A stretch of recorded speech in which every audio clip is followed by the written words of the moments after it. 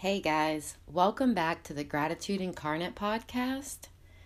So, some quick announcements and updates for you guys. The iced tea party planning is coming along nicely. We have sent out the invitations, updated the gift registry, and I'm putting together the RSVP list. You guys, planning this baby shower for my friend Danielle brings me so much joy. It is important to do things that light us up. Later today, I will be introducing a new segment I'm really excited about. It's called I Am Grateful for Books. In these segments, I will be giving you a book review for the books that I'm reading. So make sure that you hit follow on the podcast page to make sure you get updates on the podcast so you'll know when those episodes come out. Today, I want to talk to you guys about something that some people may find very boring. But the whole idea behind these segments, the Daily Divine Downloads, is that I bring you a message that I feel inspired to bring you every day. And something that I'm always inspired to talk to people about is water. I'm super passionate about this subject. So, as some of you know, a few years ago, I suffered from a bout of depression, and through the healing process of releasing that depression, I did a lot of research on what I like to call total human optimization. Just like you need certain software or you need to close out tabs or clear out junk in a computer to optimize it, we can think of our bodies this way as well. All of the basic things that we do every day may be optimized to ensure we are living at our fullest capacity. I've learned about water, breathing, walking, the things that we sometimes take for granted every day. We can show gratitude for these blessings by learning how to expand our capacity for them. Today, we will talk about water. So many of us drink water every day to some extent. If you are already in the habit of drinking water every day, that is wonderful. If not, just remember to take baby steps and just start by drinking water now. Today, I want to dive into this topic of water a little deeper. A few years ago, I started watching this great show on Netflix called Down to Earth. The concept of this show is really cool.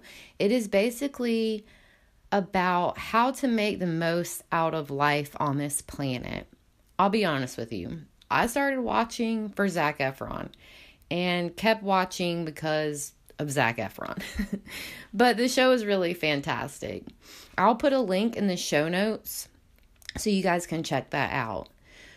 On this particular episode of Down to Earth, Zac Efron meets with a water sommelier.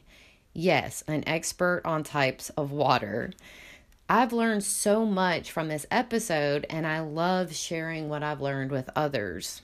We all need to drink water every day, but what's strange is that no one is really educating us on which water is best and why. So purified water and distilled water has been stripped down. This water may serve a purpose in your life, but this is not the water that I want to drink. The reason why I do not want to drink water that's labeled purified or distilled is because all of the valuable minerals have been stripped from the water. Water needs minerals. Water craves minerals like potassium, magnesium, calcium, silica. Your body needs all of these wonderful minerals. So as I said earlier, water craves minerals. Water that has been purified can draw minerals from the water in your body into itself, and it leaves your body instead of nourishing your body. This is not good because this means that if you're drinking a lot of purified water, you could be creating a deficiency in the minerals in your body. I am not a medical professional, okay? Full disclaimer. I am not a water sommelier or a water expert, but I do know some of the symptoms of mineral deficiencies are decreased immune system, constipation, bloating, muscle cramping, loss of appetite, and there are many more. This is why water is so important in our lives. So now the question is, how do you know if the water that you're drinking is good for you? I recommend having your water tested. If you're local to Lexington or Columbia, I highly recommend a company called EPI Water. This is a locally owned family business, and let me tell you, they are passionate about water. Hiring an expert is great because they can help you every step of the way. And the best part about having them treat your water at home is the impact you're making on the environment by bottling your water at home. Just like baby steps help us in reaching our goals, reducing your carbon footprint on this planet helps us change the world. If every person on this planet took one small step, imagine what we could do. If hiring a professional is just not an option for you right now, there are many more options to learn more about your water. What we really need to know is the TDS content of the water. TDS stands for total dissolved solids. This is the mineral content of the water that you're drinking. So water from natural sources, a well, a spring, glacier, iceberg, these will have a certain amount of total dissolved solids. If you purchase bottled water, it will sometimes be listed on the label. For example, my favorite bottled water, Evian, has the mineral content listed on the label. Calcium 80, magnesium 26, potassium 1, silica 15. These are just a few listed on the label. And this is important because we know we're putting good minerals into our bodies instead of depriving them. So check your water. You can actually buy a tester that will tell you the TDS level and the pH balance of your water. It is actually very interesting to find out what is in your water. And remember, my friends at EPI, if you're local and you want an expert to tell you more about what's in your water. Okay, guys, so check out the show notes for all the links to everything I talked about today. Thank you for listening to me get nerdy about water. It is so important that we know what we are putting in our bodies, that we do it intentionally, and that we do it with gratitude. That's going to be it for today. If you have any questions or feedback, please reach out to me on Facebook at Gratitude Incarnate or on IG at Abundance Architect. Thank you for helping me share the message of having gratitude for everything in our lives, like water, something that many people don't think much about every day, especially in the United States, where there is an abundance of water, but many people take it for granted. So thank you for expressing gratitude for water today. I say cheers to that. Have a grateful day, guys, and I will talk to you a little bit later. Hey guys, I just wanted to pop back on here real quick. I know I told you that we were done, but I remembered something really cool that I wanted to share with you. So, if you are local to South Carolina at all, I highly recommend checking out the Healing Springs. It's called God's Acre Healing Springs in Barnwell County, South Carolina. I'm going to put a link in the show notes as well.